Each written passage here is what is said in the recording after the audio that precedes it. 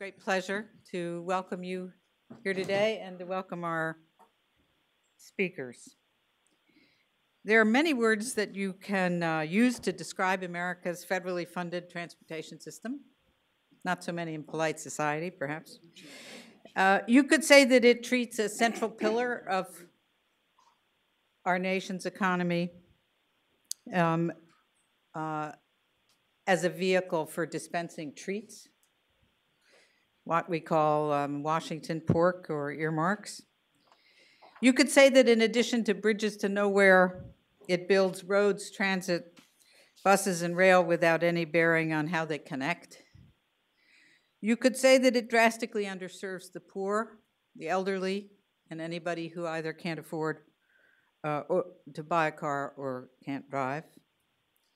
You could say that it represents a third of U.S. carbon emissions, and with the addition of other emissions such as black carbon, is the largest U.S. contributor by sector to near and midterm climate change. You could say all of these things and many more about a system that is now a mass of Band-Aids haphazardly applied to a creaky 60-year-old out-of-date system. And most of all, you could say that it is just about the only thing that anyone in this room has ever heard of that hasn't raised its price, which is the federal gasoline tax, in almost 20 years, while the cost of what it pays for has risen by almost 40%.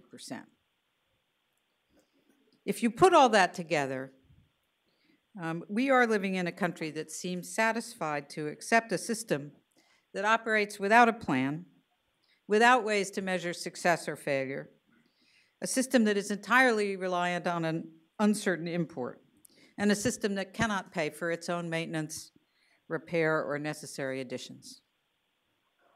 If you had to pick one word for all of that, I would call it declinist.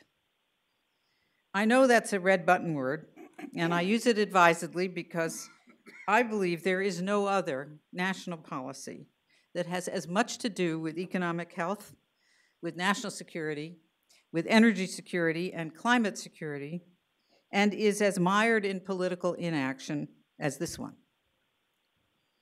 It is a system that is in need of radical reform, and like everything else in life, it has to be paid for. The answers are part diagnosis and part, even more, prescription. The prescription has to be economically sound. It has to be bold to match the scope of the problem. It has to be demonstrably fair and politically feasible. We are releasing today the report of an effort that attempted to meet all of those goals over more than a year of intensive work by 3 national leaders supported by an expert staff. Former Senator Bill Bradley, a congressional leader on tax reform, former presidential candidate, and a deep thinker on a range of national problems, is a Democrat, also a distinguished Carnegie trustee. Former Governor and Secretary of Homeland Security Tom Ridge, who is also an expert on energy security, is a Republican. Joining us by video from New York, former Comptroller General of the United States, David Walker, is one of the country's foremost experts on fiscal prudence in public budgeting, and not just now when it's the issue of the day, but for many years, is a political independent. Together, these 3 leaders bring the highest level of expertise on the full range of issues that has to be considered in thinking about transportation reform. They represent all of the political spectrum, or at least all of it that believes that the federal government has a critical role to play, not just abroad, but at home, in making this country strong and successful. They have been leaders in both the state and federal government, and from both the legislative and executive perspective. And as what we consider an asset, they come from outside the transportation industry, without constituencies to serve or past positions to defend. Framing this project and overseeing its work is David Burwell, Director of Carnegie's Energy and Climate Program, founder and CEO of Rails to Trails Conservancy, and of STPP, the Surface Transportation Policy Project, among many other leading roles in the field. I want to thank the leadership team, all three, for their really important work and for a product that meets the very high bar goals that it set, with a series of recommendations, especially on the funding side, that are profound, that are far-reaching, that are creative, and that are politically sensible. For anyone who is serious about this country's greatness, its ability to compete, its ability to inspire respect abroad, to attract investment, to return to healthy growth, and to provide its citizens with a lifestyle that does not revolve around traffic congestion, the subject that we're here to talk about today has to be at the front of their concerns. So let me turn now to David Burwell to introduce the report and thank all of you for joining us today.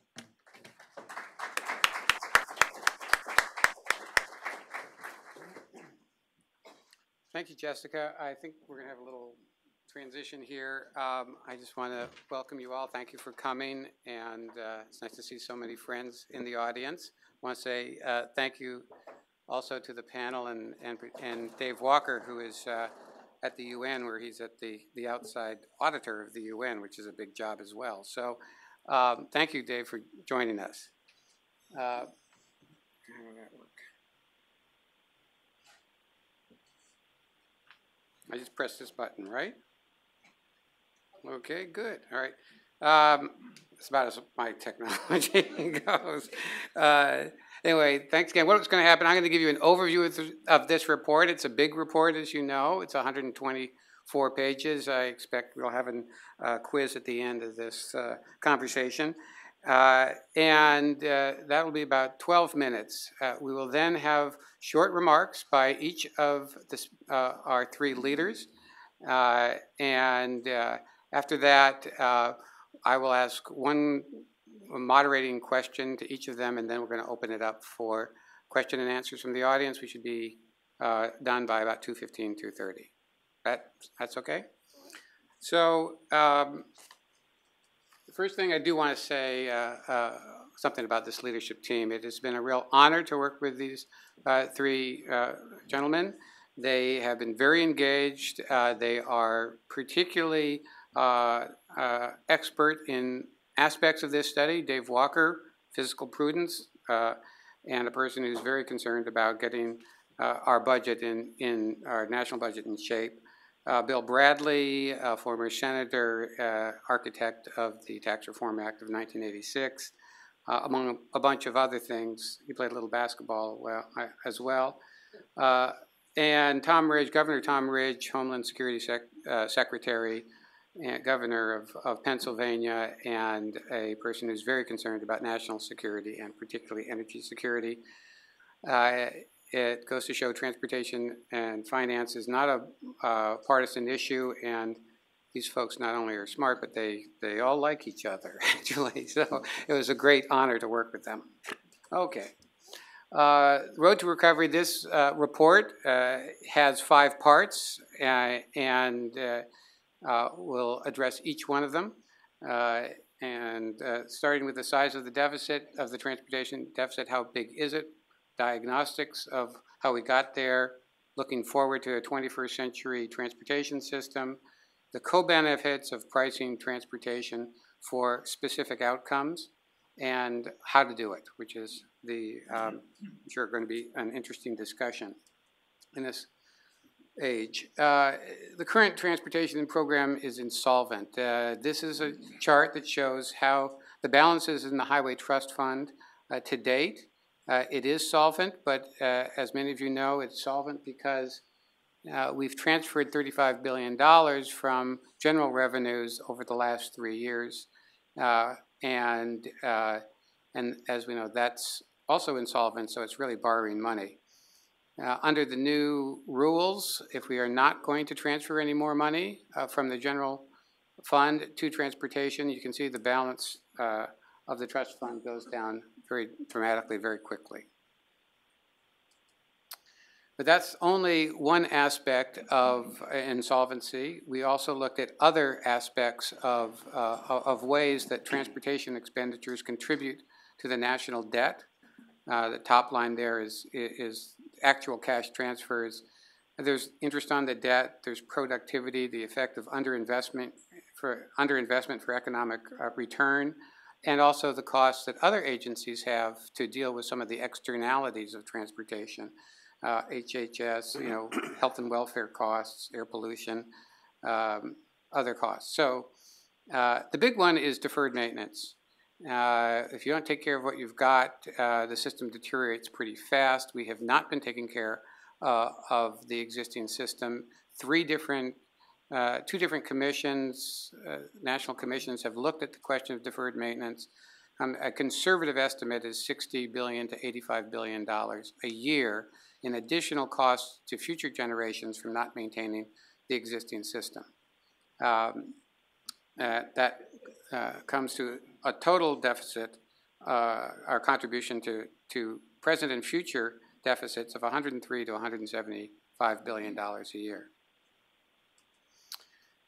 Diagnostics. The second chapter is about diagnostics. We thank Dave Walker for his guidance on this. We used the types of inquiry that he uses and the GAO uses when he was its director. We focused on SafetyLoo, analyzed the 150 plus programs that are in SafetyLoo, including set-asides. And then we asked 4 questions. These are questions, what was the original purpose, context of the program? Is that context and that purpose still relevant? Or has the goals been achieved? Is the game still worth the candle? And are the funding schemes assigned to fund these different purposes working together, or are they conflicting? That's just some of the questions we asked. We went through all of these programs. The findings of the diagnostics, and I think this is a really important part of this report, is the attention it gave to diagnosing the existing system. The current program is achieving suboptimal goals. The basic issue here is that the initial program intent of a lot of our transportation programs was created 50 years ago when we were going to build a national highway system, an infrastructure system. And so therefore, most of the performance metrics and most of the federal oversight was on process, not on outcomes. It was how, design criteria and requirements for, building it right, designing it right, getting it done under budget. It was not about the performance of the system once built. And now that we have a built system, we need to focus on performance. Earmarks are not connected to the planning process. And also funding is unsustainable. By focusing on capital improvements rather than lifestyle maintenance costs, we end up building a system that is is underfunded in terms of its maintenance and its rehabilitation costs. This impedes private investment. If private investment does not think that the debt service is going to be available to pay back their participation in the bonds they buy, they're not going to invest.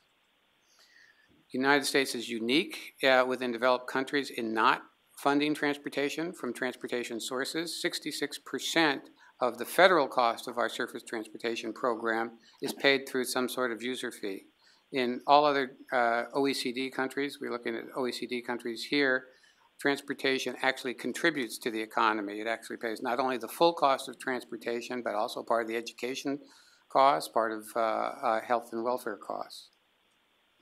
The result is the system is deteriorating. This is a analysis done by the World Economic Forum. The United States in the last 10 years has gone from 6th in the world in terms of the quality of its infrastructure to 23rd. This hurts global competitiveness.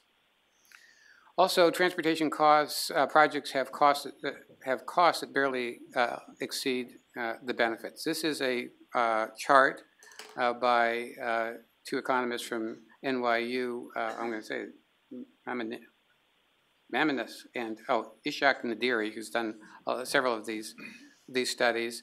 But the return on investment is now approaching the cost of capital. This is based on, by the way, on the microeconomic analysis. What are the costs in terms of saving travel times, wear and tear on the vehicles, and logistical improvements? But based on that, that measure of return on investment, what's the return to the people who use the system, it's approaching the cost of capital, which means it would be worth just keeping the money in the private sector. Also, there are externalized costs. Oil dependency is an externalized cost of transportation. 94% of transportation fuel is petroleum-based. 70% of oil consumed is in the transportation sector. That does not include well-to-wheel. It includes just pump-to-wheel. Doesn't include even the oil used in asphalt. The result is we import 50% of the oil we consume, and that's at a cost of $323 billion a year. The costs of oil dependence have a direct effect on GDP. This is a chart developed by David Green from Oak Ridge National Labs. 3 different kinds of costs of this dependence. One, the green is simply the lost GDP from wealth transfers resulting from markets that are not liquid, and that since suppliers we're dependent on certain suppliers, we're not getting the best possible price. The orange is from oil shocks. When we have oil shocks, people naturally don't buy things because of uncertainty. And the third is loss of, is that in there? What do I do with that? Should restart? I told you. Oh, yeah, the third one is. I'm a technical guy. Okay, all right, okay, thank you. This is about as sophisticated as I get. Sorry about that. Is simply that as the price of oil goes up, the cost of transportation as a factor of production goes up, and that also contributes to GDP. You can see those losses are rising to about $300 to $400 billion a year. Looking forward, the main point here of this slide is that we should focus on outcomes. Transportation should focus on outcomes, not on process. It's not a goal in itself. Economic competitiveness, energy independence, and innovation to grow the economy are 3 outcomes that are worth focusing on. The summary of our recommendations on how to invest, these are you'll find not largely divergent from the many other studies that have going on, the national commissions, the Brookings, the AASHTOs, the various bipartisan policy centers, all the groups that have focused on investment. Basically, it's cut for efficiency, cut programs that are no longer needed or don't serve a purpose, don't consolidate them, cut them, invest for growth, and price for solvency. And that's basically, in a nutshell, the recommendations. Obviously, there's much more detail in the report. Direct benefit from doing this is the climate benefits. Carbon pricing pricing of transportation carbon does shift travel behavior and helps reduce carbon emissions from the transportation sector, which are now 34% of total U.S. carbon emissions. This is an interesting chart. This shows that the type of emissions from transportation have a particular effect on climate, called climate forcing. The fact that transportation emissions are low on sulfates, which radiate warmth, and also are heavy on black carbon, mean that it actually causes more climate warming per ton of emissions than other sources. And on-road emissions are now the largest source of climate change. Over time, they will be overtaken by power generation, but right now, transportation is the largest contributor to global warming. New revenue strategies in the short term, we propose to focus on pricing of petroleum, focusing on oil upstream when prices rise, and downstream gas taxes when prices are are declining, when the world price of oil is declining. We do not propose increasing the gas tax when the price of oil is going up. We propose abating it. This way, gas taxes will not be imposed unless the actual price at the pump is going down. In the long term, we need to transition to other forms of user-based fees. We all know about these VMT-based fees, carbon fees, tolling. There's a variety of other ways to price the system to generate the revenues needed to build it and to maintain it. Our particular plan for solvency is to look upstream and downstream on the value chain of oil. And the idea is when the price of oil goes up, then the margins of refineries and the upstream producers increase. And it's appropriate that they participate in the financing and the funding of the system. This system produces or consumes 70% of their product line, and it's appropriate that they participate in the funding of that system. Downstream, the users at the pump should pay, and it keeps a floor on the price to make sure that efficiencies are still priced into the price. The way this works, and there is you should have picked up. I hope you did frequently ask questions about the funding of this plan. A little complex, but basically you set a trigger price for the imposition of an oil security tax. In this chart, we picked $100 per barrel. Today, it's about $95 per barrel. At that point, imposed an ad valorem 5% oil security tax upstream of the refinery. This is exactly like, in character, the oil pollution tax under the Oil Pollution Liability Act. It's an 8-cent per barrel tax. We use the same administrative structure to collect this ad valorem fee of 5% oil security tax. As the price of oil goes above the trigger price, because it's an ad valorem price, the revenues increase from that tax. Therefore, we should abate the gas tax. That is the counter-cyclical nature of it. Keep the consumer, give him the consumer some relief, and still fund a transportation investment program. When it comes back to the price of oil, goes back to the trigger price, that restores the status quo. The federal gas tax remains at 18 cents. However, if it goes below the trigger price, then the gas tax will go up as the ad valorem revenues decline. Not only is that appropriate as a signal for efficient use of the system, but $1 per barrel in the price of oil translates about 2.5 cents in the price at the pump. And that, so the consumer will still see a lowering or a reduction in the price at the pump. However, gas tax revenues will increase quite quickly. So that's basically the proposal, both cut for efficiency, invest for growth, and price for solvency. We need to invest in transportation in this country. There's a smart way to do it, and this is our proposal to achieve those outcomes. So that's it. That's our story, and we're sticking to it. What we'd like to do now, I mean, if there's anybody really wants to say, has a question for clarification that they just have to give, we can do that. But I'd like to go directly to our three speakers, if that's okay, and then we'll have a question and answer period later.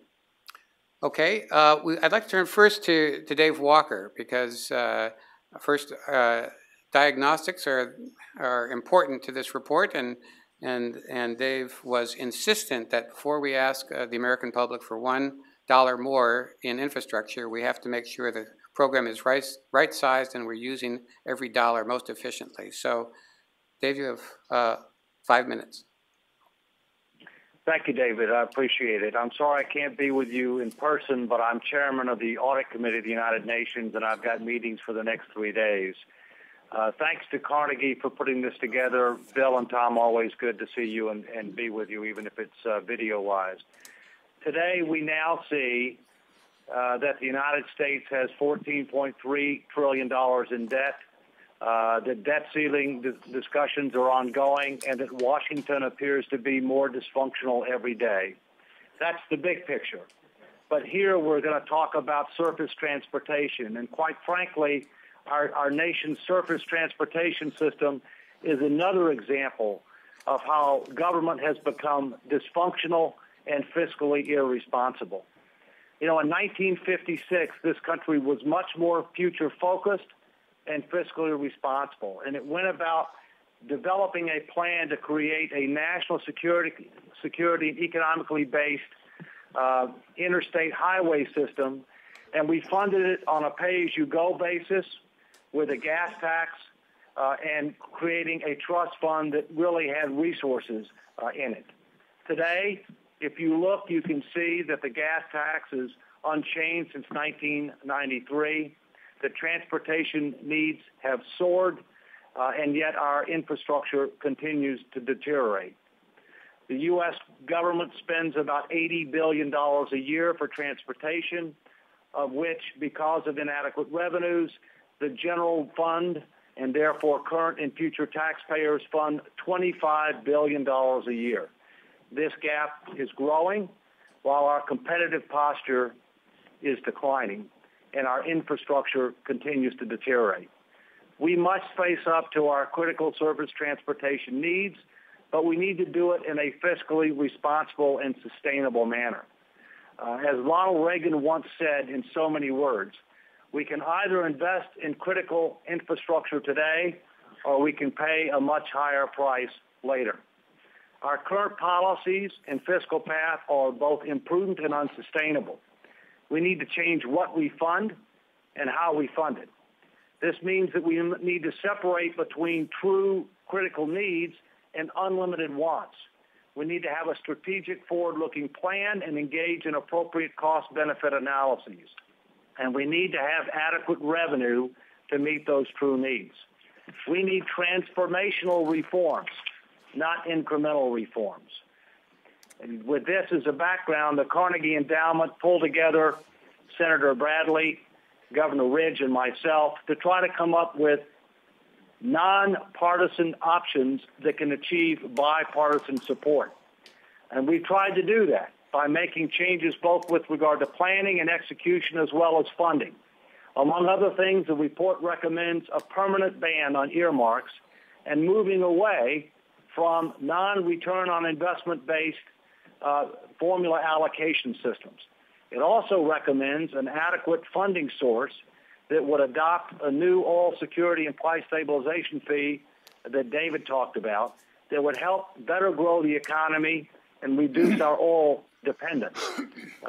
This is an assurance policy against future oil shocks, as well as making sure that we have adequate resources to invest in critical infrastructure without, and I underline, without adding to our national debt.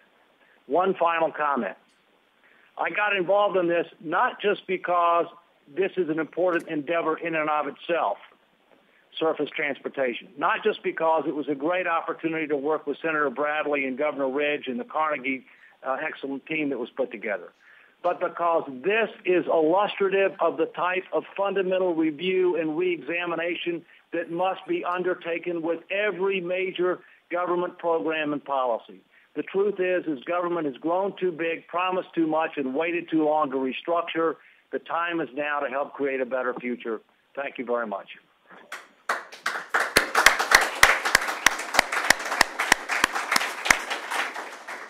Thank you, Dave. And Mr. Walker will stay with us for the question and answer session a little bit later. I'll next turn to Senator Bradley, who's been very insistent on the investment side that we do investments that serve national goals, national needs, and maximize our return on investment. Senator Bradley. Thanks, David. I'd like to begin by thanking the Carnegie Endowment for sponsoring this study on a very crucial issue.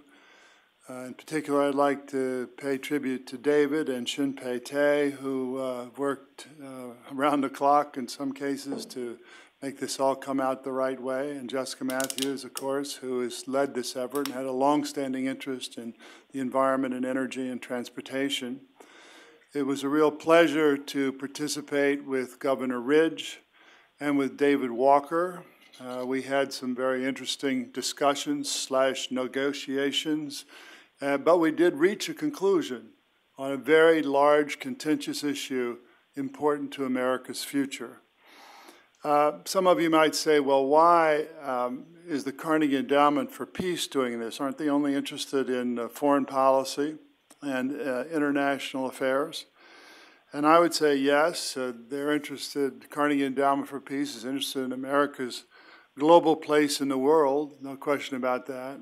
And the state of our infrastructure actually affects our place in the world, particularly as it relates to the economy. People think about transportation as building bridges to nowhere, but I think what we determined and assert today is that there's a more fiscally responsible and greener solution and better solution available to transportation policy. Each of us talks about a different aspect of this before we get to your questions. David just finished talking about the fiscal aspect and reform of the fiscal process. And Governor Ridge, Tom, is going to talk about energy security.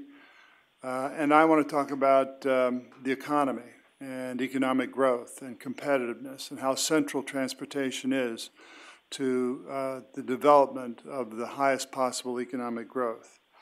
Whether it's productivity or growth, transportation is essential. And we begin by saying public investment in transportation is a public good. And the reason it's a public good, because an economy cannot function unless raw materials can move from where they're harvested or mined to the place that uses them. An economy cannot run unless the goods that are produced are able to get to the people who want to buy them. And an economy cannot run in a world economy unless the goods that are produced get to the export markets that want them. And I would argue that an economy can't run unless people can get to work, unless people can move from one place to another in an efficient, time-sensitive manner.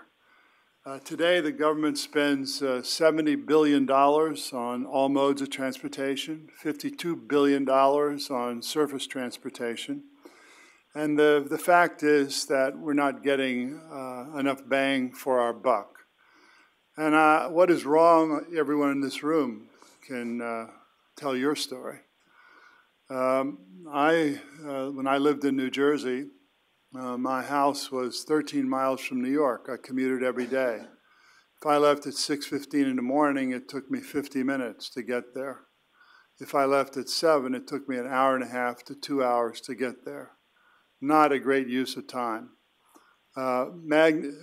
Multiply that towards millions of people who maybe like their radio in the morning in the car, but who nonetheless are not giving the kind of work needed to move American economy forward because they're stuck in their car in the Beltway or wherever. Think of taking that train, as I'm going to do later, from D.C. to Boston. It's an embarrassment. How long it takes, how rough it is. It's an embarrassment to a country as great as ours. Now, just compare that to the trip from Tokyo to Osaka, or from Paris to Nice, or from Beijing to Shanghai. We're in a competitive world economy, and we have, we're in a competitive world economy for the 21st century, and we have early 20th century transportation system in this country. We simply won't be as effective and grow as much if we don't have effective transportation systems in this country. Now, what do I mean by that? Well, I think that developing a list of projects of national significance are important. Instead of funding, the mayor's project on the corner because that'll help in your reelection, there ought to be a register of nationally significant transportation projects. And let me give you a specific example of why that would be useful. When the financial crisis occurred in 2008 and we needed a large stimulus, we weren't alone. Every country in the world needed a large stimulus. Our stimulus was, well, we need to spend money on infrastructure. We'd have to be shovel ready, which means what do? We call the local mayor or the governor who's got a few projects that he wants, and that's what we funded.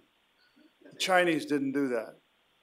The Chinese had a list of nationally significant infrastructure projects for the next 5 years. And they simply moved year 3 and 2 up to year 1. So that every dollar was spent in that stimulus package went to improving the economic competitiveness of that country. That is what we need in this country.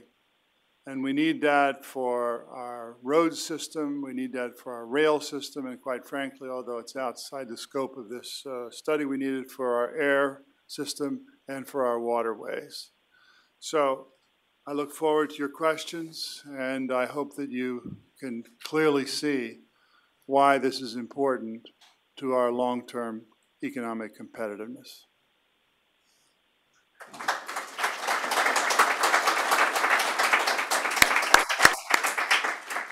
Thank you, Senator. And finally, but not least, of course, Governor Ridge, Tom Ridge, former governor of Pennsylvania and promoter of some very attractive rail trails in Pennsylvania that we funded. Good investments, by the way. They are very good for tourism. And Homeland Security Secretary. He's also serves as, if I understand it, the chair of the Energy Task Force for the Chamber of Commerce. Thank you, David. Let me echo the comments of my colleagues, David Walker and Senator Bradley, in public recognition of you, David, and Chinpei. You've done absolutely marvelous job. A couple of thoughts my colleague shared with you. One, David Walker talked about this model, this analytical model, and I'd like to think the solutions that we proffer are not a bad paradigm for governors and or our national leaders to look at individual segments of their budgets in order to bring them into the 21st century compliance with the need to balance their budgets, but also be much more strategic in their thinking as how they expend public dollars. And to the extent that my colleague Bill Bradley talked about our negotiation and discussion, I recall the first conversation I had with Bill. He talked to me about we're going to have David Walker and you and me, and I said, well, that's nice. I said to him, you know, from time to time you pull together a coalition. Sometimes the favorite color of a coalition is plaid. And Senator Bradley said, no plaid. We will reach consensus some way or another. And we've done that through some great discussions, and I'm very proud to be associated with the endowment and these individuals in this report. How many of you, if you had in your mind the number of either press conferences you attended, articles you have read, TV programs you have viewed that talked about America's dependence on foreign oil and what we're going to do about it to change things? I would suggest that the list is probably rather lengthy. And I suspect many of you have, if you went through that same Rolodex of experiences, how many times have you been participating in a forum like this or read an article or watched a TV program talking about the need to build transportation infrastructure, 21st century transportation infrastructure, to meet our strategic long-term needs in a competitive marketplace that's global. We are interconnected. America's security and its economy depends on how well we relate to the rest of the world, and we're going to do something in the 21st century different than we've ever done it before. And at the end of the day, I think all of us realize that our national security and our economy and our prosperity are interlinked. You really can't be secure to provide for the common defense and to resist all threats, foreign and domestic, unless you have a strong economy. And you can't have a strong economy unless your national security operation is in place and robust and contemporary. So at the end of the day, the three of us felt, and the endowment felt, that the national security interests of America are very much linked to our economic competitiveness. And as Senator Bradley has highlighted, probably nothing more important today in the 21st century to be competitive is our transportation infrastructure. And in this extent, we have focused in on surface transportation. We all know that it's not self-sustaining. The figures are evident as well as they are embarrassing. I think most people, when they pull up to the pump, figure, well, I just paid X% for gas tax probably goes up every year, and I'm paying for the roads, when in fact we're only paying for about 2/3 of the rebar, the concrete, and the asphalt we put down. We're borrowing the rest, and that's not a sustainable model if you're going to bring a 21st century approach where you accept you have a national security interest in balancing the budget, and you have a national security interest in building a stronger transportation network. Now, there's a lot of things that we could say about national security as it relates to the transportation system. Foremost, I guess, is our competitiveness. You can't possibly be competitive, and therefore you can't be secure nationally if your infrastructure is deteriorating. Ours is deteriorating. As Senator Bradley, sometimes it takes me almost an hour to go 7 miles into D.C. I just drove in from my home up in northwestern Pennsylvania. There were 7 construction sites along the way. Constant maintenance, refurbishing. Guess what? Delays because of that construction, and the delays and the cost associated with failing to maintain and repair on an ongoing basis. Huge cost to the American consumer and a huge cost to, frankly, to our economy. What are we going to do about it? Well, we have the capacity to do something about it if we're willing to make this a priority in the United States. We're willing to relieve, to remind ourselves that that the oil cartel that often impacts what we pay at the pump has an impact on our competitiveness and therefore on our national security. Can you imagine when a bunch of countries get together? Remember, we get 50% of our oil from overseas. 50% of the oil we consume comes from overseas, much of which from unstable regimes. The question becomes, how much longer do we want to rely on those regimes? There's a lot of things we could do. Obviously, there's a lot of controversy and continued debate. Should we drill or not drill in the United States? That's for another conversation. But more fuel-efficient cars, clearly. Alternative fuels, clearly. But also, how about a sound 21st century transportation policy that recognizes that it is in our national security interest to make sure that we don't have these horrible price fluctuations at the gas pump? Remember, when those prices goes up, that's disposable income out of the pocket of consumers, less to buy, less to generate more economic activity within our economy. The economy gets weaker. There is an impact. We're seeing part of that impact now during the course of the debate here on the deficit reduction going on in this city right now. So at the end of the day, in order to make energy security a reality, I think we absolutely must make it a priority. And frankly, we would urge, I join my colleagues, David Walker and Senator Bradley, in urging public officials and industry leaders to accept the rather bold and innovative ideas provided in this report. Bring stability to prices, build infrastructure based on national need, enhancing at the same time our national security because we've made ourselves more competitive. Our consumers don't have the whipsaw of fluctuating prices due to oil shock, and we finally figured out a way to deal with a fiscally sound, greener, and far better infrastructure system. Thank you.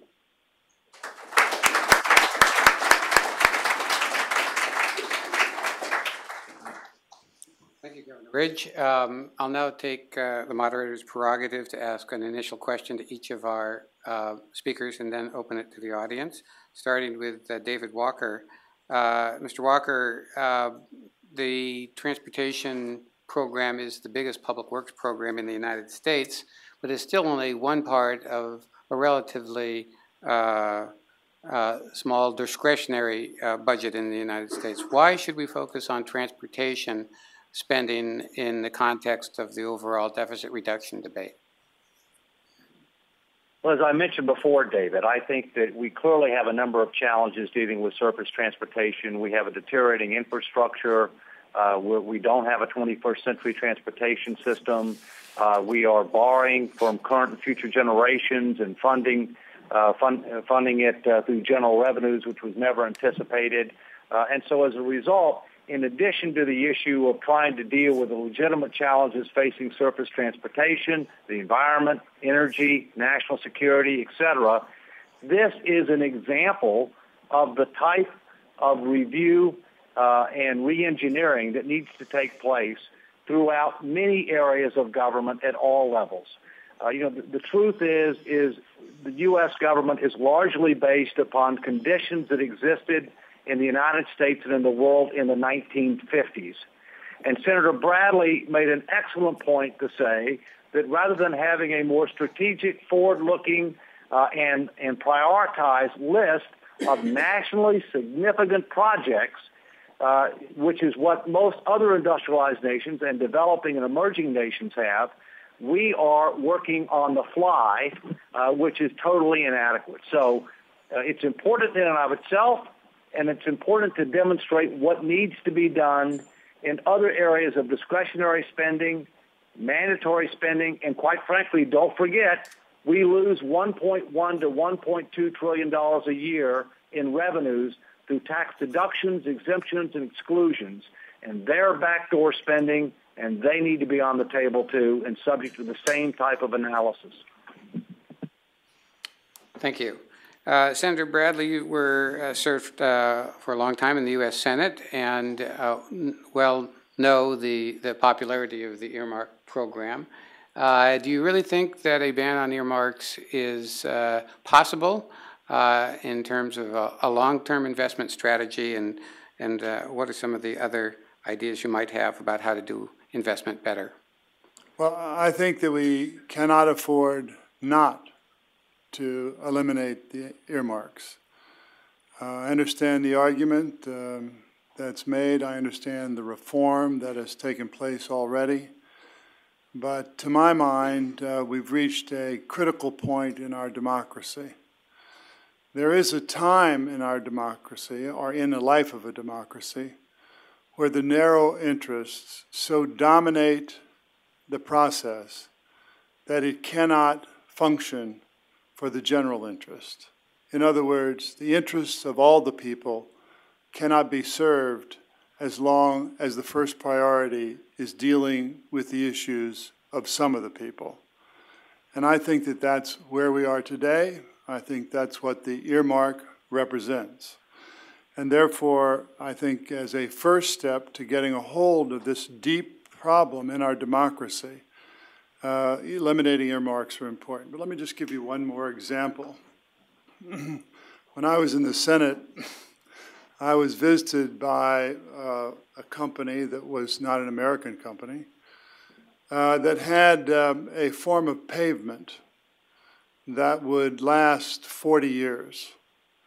But because it would not require roads to be repaired every 5 years, it was prohibited from being used in this country.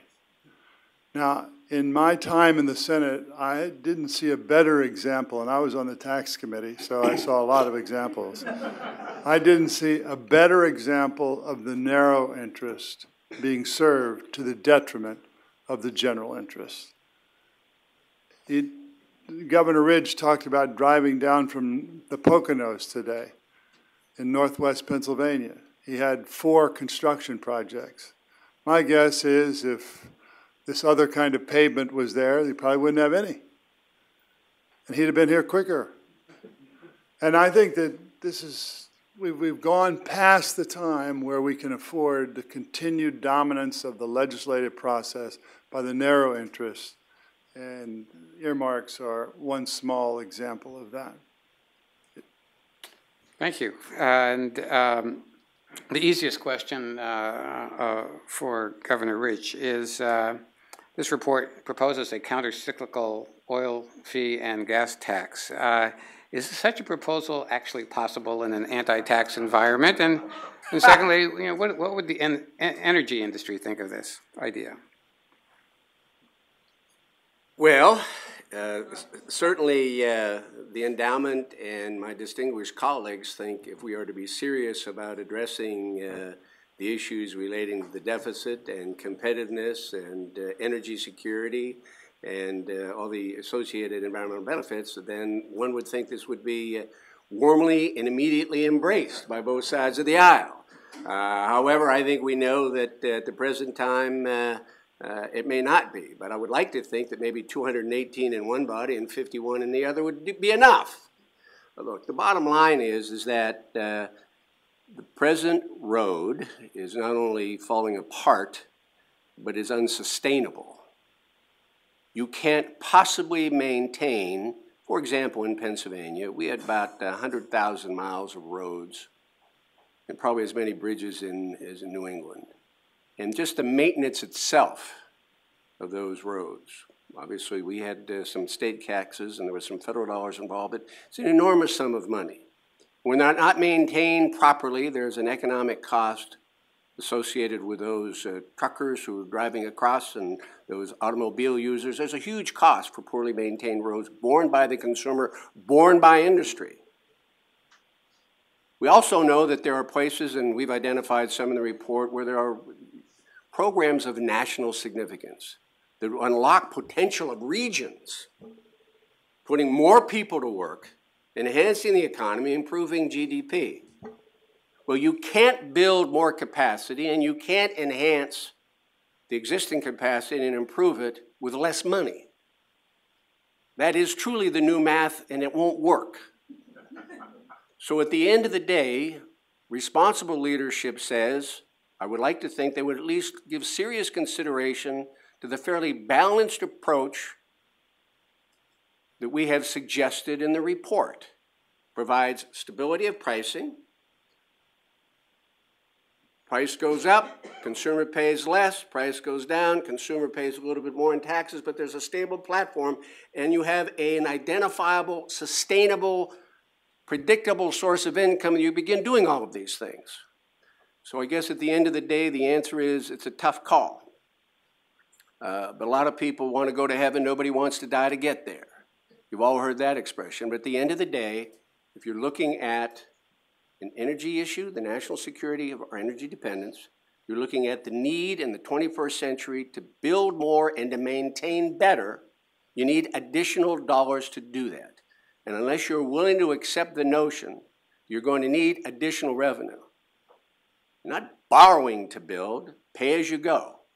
And I think that's a case that can be made by the right people and who are willing not to demagogue the issue, but are willing to stand up in front of the American public, and most of whom are driving and have 1, 2, or 3 cars in the driveway, who would truly appreciate the 21st century approach toward enhancing and improving their national infrastructure. It will take some leadership, and more leadership and less demagoguery might get it done. David, can I mention one thing real quickly? Sure. Yeah. I live in Connecticut, and I regularly move back and forth between Washington and Connecticut, and I occasionally use another form of surface transportation, which is called Amtrak. And Amtrak has something called the Acela, which is our fastest train in this country. And let me just tell you, I have on more than one occasion been between New York City and Stamford, Connecticut, and literally I could run faster than the train was going. I'm fairly fast, but I'm not that fast. And so that's just another example of how antiquated we are. Now, we can't afford high-speed rail everywhere in this country. It doesn't make economic sense. But there are parts of this country where it is absolutely outrageous that we don't already have it right now, because I know we've talked about roads. I think we also have to talk about rail as well. Thank you, David. I think you can see why it was such a pleasure working with these folks who don't have strong opinions. And I'd like to, while we have lots of hands, I just want to recognize Shinpei Tsai, who was the director of this project and kept this team together, the leadership, and a bunch of consultants. Appreciate it.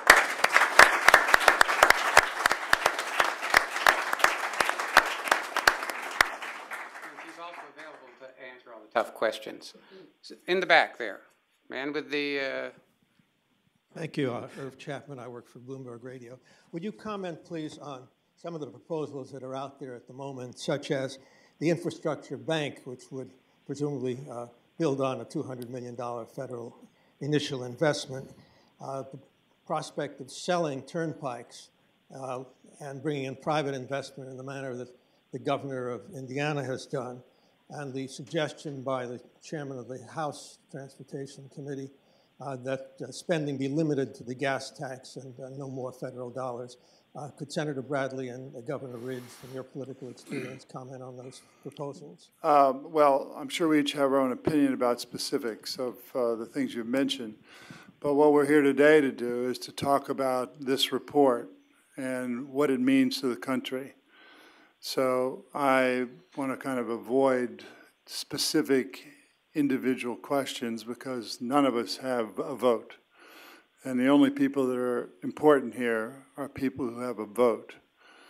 I would like to just take your question, though, to take it a little bit back to the issue of the day, if you ask the American people, which is jobs. And when you think of infrastructure, you think of jobs created, people working on the side of the road, laying asphalt, and building a road or a bridge. But what you have to do for the 21st century is think about what that infrastructure unlocks in the creation of many times more jobs than those who actually worked in the infrastructure, building the road. One of the issues of national significance that we mentioned in the report is in Seattle, Washington, South Park Bridge that moves into the port area. Just the rebuilding of that bridge would open up hundreds of millions of dollars of economic activity in the Seattle port. That's the kind of thinking that we have to have. We have to think of long term. And we should know that there is another country that is thinking long term. And of course, that country is China. I mean, right now, it is building high-speed rail lines from Beijing south to Singapore, from Beijing across Central Asia to the Black Sea, and the northern route across to Berlin and to Paris. Now, why are they building that high-speed rail in those three areas? It'll be so much easier to get raw materials. It'll be so much easier to move products to new markets. It is a far-sighted decision, and we cannot afford not to take those kind of decisions today. Thank you. Tanya Snyder with Streets Blog. Yes, please wait for the microphone. Sorry. Tanya Snyder with Streets Blog. If I understand your proposal, the gas tax would go down if the price of oil goes up. If predictions are correct, the price of oil is going to continue to go up as scarcity, along with scarcity. How does that help stabilize revenues for infrastructure? Do you want me to take that? As the price of oil goes up, the oil security fee revenues go up as well. Now, it is true that the way we've structured it in this example, the gas tax would be abated 1 cent for every 3 cents for every $3 increase in the price of oil. That will result in a net loss of about $700 million because the oil security fee generates less. However, you've started with a 5% ad valorem fee initially, which generates, at the trigger price, about $28.5 billion. So you start with a $28.5 billion addition in revenues. Once the gas tax is abated entirely, at whatever level, the oil security, if it keeps on going up, the oil security fee will generate additional revenue, and the net revenue will keep on going. But in no case will the revenue be less, and it'll always be significantly more than the present initial return from just the gas tax. On the downside, you can generate a tremendous amount of revenue and still have the price of gasoline going down. So that's a different question, but it happens on both sides. Right, you, in third row? Third row? Thank you. Peter Whitney. I teach at the Intermodal Transportation Institute out in Denver. I've been doing that for 10 years. And I've learned a lot from my students. And I thank you for your report, and I'm sure there are, and I hear a lot of good ideas, but I wanted to ask you how much you considered the private sector in putting together the diagnostics and the rest of the report. This is what some of the things that I've learned from my students. These are young men and women in their late 30s, early 40s, mid-level executives in FedEx and other planes, barges, trucks, transportation, and these incredible logistics companies. And for the last 30 years, we have the statistics, trade has grown 2 or 3 times the rate of the GDP, and yet we've been able to handle that trade. And despite the low government funding, and these are some of the things that I've learned from them in improvements in supply chain management. The large forwarders have made incredible improvements. The logistics providers, in working with governments to remove impediments to trade. The investment in private infrastructure has really been significant. Many billions of dollars the railroads have put into double tracking, inland container load centers, and other equipment. And all the ports and the private terminal operators have really increased their investment and worked with the government. I mean, I've used the Savannah port for a business I have. I'm going to be there shortly. They have made incredible improvements, and it's now stimulating Charleston to compete. So my basic question is, how much did you consider? I mean, how much is the private sector in your statistics or not? Because a lot has been done, and we wouldn't have been able to handle this trade without it. And although Senator Bradley did mention this might be technically off the topic, you do talk about oil dependency a lot. I mean, the head of the Carnegie Institute, and you all have mentioned it several times. Well, what are we doing about the Trans-Canada 2008 application to send oil down from Alberta to Port Arthur, Texas? We have refineries that could use it. There'd be a lot of jobs, both in construction and add-on jobs. It's nearly 3 years. There have been 2 State Department reports and all this stuff. Finish the question. That's the question. The private sector. How much have you considered? Okay, would somebody like, I mean, I have some views. Would somebody like to respond to that? Well, first of all, I think the focus of the report, I think, almost implicitly realizes what the private sector has done.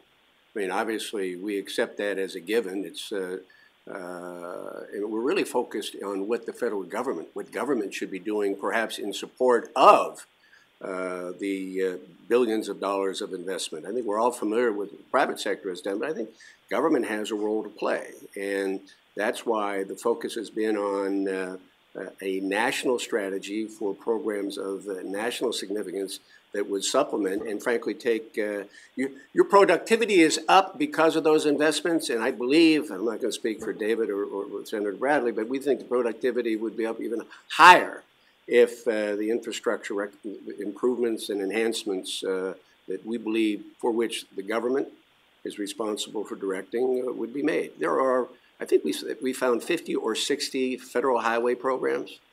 We found almost like 80% of the decisions are made not with an eye toward national impact, that broader multiplier effect.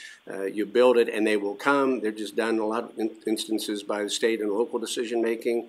We think we could take even greater advantage of the improvements bought and paid for by the private sector if we had a more robust and comprehensive and national strategy around transportation infrastructure. Okay, right here in the front. Thank you. I'm Mike Quigley from White and Case. 2 very brief questions. You've eloquently framed the question, and a lot of it seems to revolve around the America's infatuation with the automobile, particularly large, powerful automobiles. I noticed a nice-looking automobile right in front of the Carnegie Endowment here with Pennsylvania plates. I myself have a large That's mine. car. I'm not apologizing for it. And I don't apologize for mine. So my question is, has your report addressed some means to convince America that driving something other than a large, powerful automobile is in the nation's interest. Second question is, Senator Bradley particularly has focused on China. And indeed, all four of the BRICS countries, Moscow and Delhi and Brazil, all have as a top-tier policy item improving their transportation infrastructure. Regrettably, we do not. I hope your report changes that dialogue here. But I see how a distinguished Democrat and a distinguished Republican and an independent have come together to produce a worthy piece of advice. How do we get whatever tea you all were consuming up to Capitol Hill so that the political barrier to us having transportation infrastructure as a top-tier item is surmounted? Thank you. I just think the more examples of people of opposite parties getting together and solving a problem demonstrates to elected officials that the problem can be solved and gives them a roadmap when, and I think it is an issue, when they choose to do it. That's what we're really doing here. We're not voting or passing a law. We're demonstrating that there is a consensus position on this issue that's fiscally responsible and that has the long-term economic interests of the country at heart, and also it recognizes the energy security is a key aspect of our need. So I think just by example, I think that's the best way to lead often, just by the power of example, and this is just one report. 2 years ago, I sat in a room with Jack Danforth and Bob Packwood, two Republicans, Gary Hart and me, a Democrat. The challenge was balance the budget by 2020. We did. Now, this is not rocket science. People of good intention can sit in a room of different parties and get a solution to practically any problem we face in the country. And we're not there now. So all we can do is to show in this area that it can be done and there can be a policy. And it's up to you to take it from there. We've got about 5 Can I jump in? I might just add a little one. I think Senator is spot on. You know, we certainly have the capacity to do these things. What you're looking for is how do we get the political will to do them?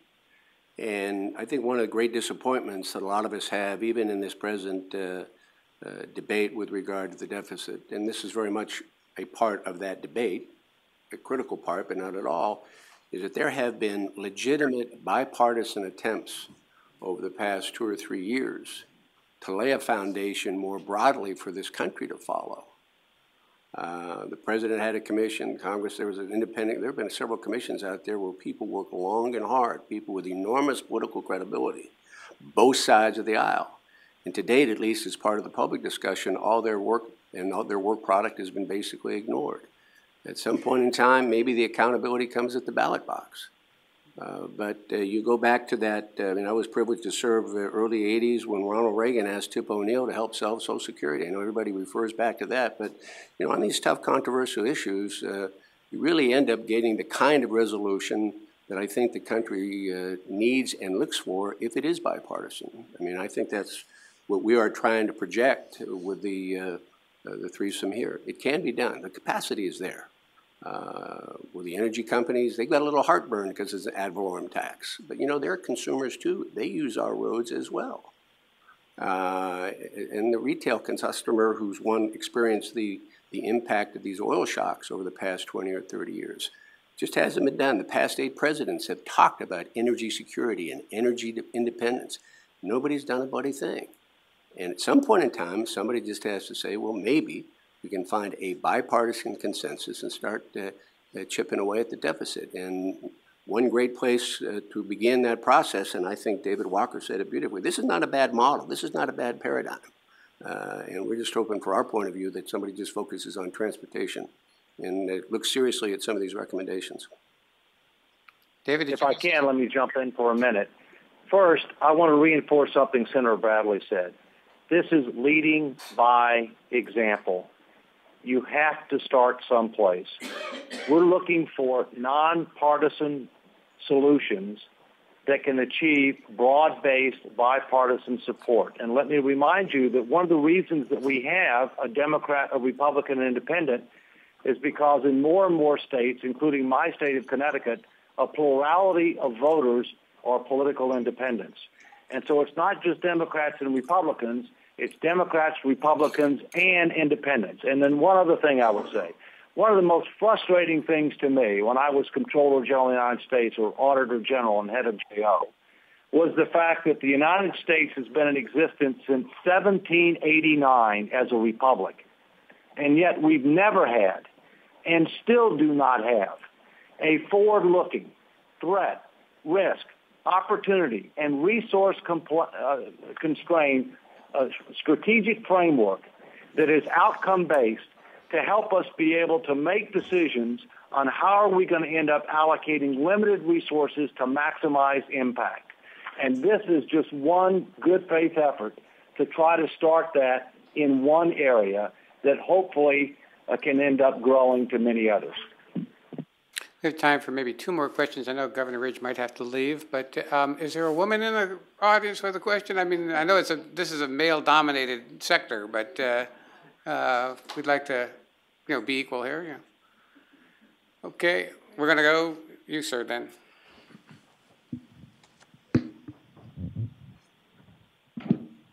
Alan Wendt. Increasing the gasoline tax is such an obvious and necessary thing to do. How do we make that happen politically? Is it possible, let's say, 5 cents a year, introduce the tax very gradually over time, so that after a certain number of years it would begin to have a real impact in terms of providing funds for improvement of the transportation sector? Is anybody giving thought to this politically in the Congress? Well, I'll answer that just for this report.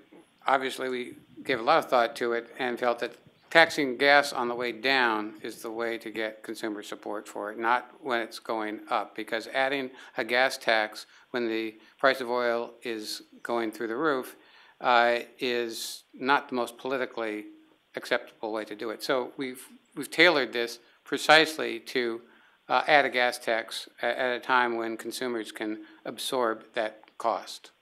If anybody else would like David, can I jump in for a sec? Sure. First, I think we have to recognize the political reality that the idea that you're going to end up getting bipartisan agreement for increasing revenues before the 2012 election is highly unlikely. However, I believe that there is bipartisan recognition that after the 2012 election, that we need to start making tough choices in a range of areas, and that includes taking a more strategic, forward-looking, and outcome-based approach to this and other areas, and that, as Senator Bradley knows well, that we're going to need another round of comprehensive tax reform that will make it simpler, fairer, more competitive, more equitable, and generate more revenues than historically has been the case. This is one piece of a much bigger puzzle, but I believe it's imperative that that be done, and I believe it can be done, but not before the 2012 election. Last question. Okay, in the middle of the room there. The middle of the room needs to be represented. Hi, good afternoon. Marshall Nannis from the CSIS Energy Program. A central part of this report has been the issue of a gas tax, a user fee for people driving on the roads. Have you looked at all at user fees for people in other service modes of transportation, rail and transit? Should these people be paying more in fares and user fees to get a better, more robust system, or should they be paying less to make these alternatives more attractive? Are they paying about the right amount? What's your view on these types of user fees for going beyond just road and car transportation? Just a quick answer to that, see, people might want to expand on it, but this report said, looked at a lot of different revenues proposals, but said in the short term, taxing and pricing petroleum at all levels of the value chain is the best way to generate solvency in the transportation sector. And in the long term, these other types, user fees, transit, rail, parking management, variety of other issues have a great role to play. But in the short term and at the federal level, to generate revenues for a federal program, pricing fuels is the focus right now. A lot of those fees would stay at the state and local level, which are needed. Let me just follow on one quick point, a little bit on the gasoline tax question, but it also has a wider implication. Whenever you deal with public policy, you say gasoline tax, should it go up or should it go down?